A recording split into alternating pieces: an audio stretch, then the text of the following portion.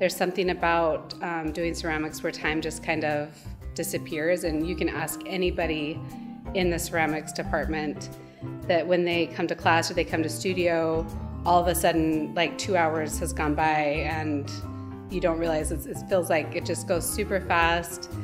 And I guess for me, being a mom, that is just a great escape from my life that maybe isn't so glamorous or so exciting. I had a thought several years ago that I wanted to make like an alien invasion themed cup set.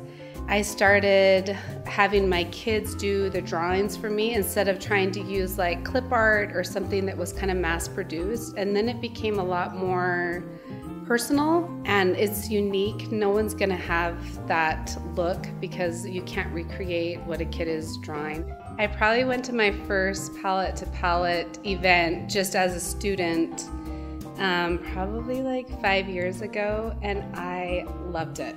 This is like the best night. It's the best food.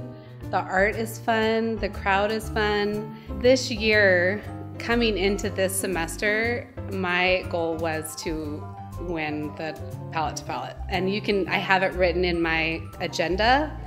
I told everyone I could because I felt like the more I voiced it, the more I would be honest with myself and try to do it. And so for me, it's the only time I've ever won anything. It's exciting. I feel like I'm at a major turning point in my life trying to figure out what I am doing.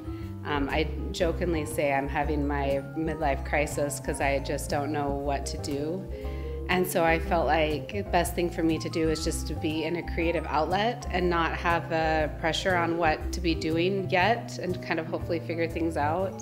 It's just good for me to just kind of help nudge me along. So I feel like no matter how old you are, you still need to be kind of nudged into the direction that you want to go sometimes. So this is really good for me.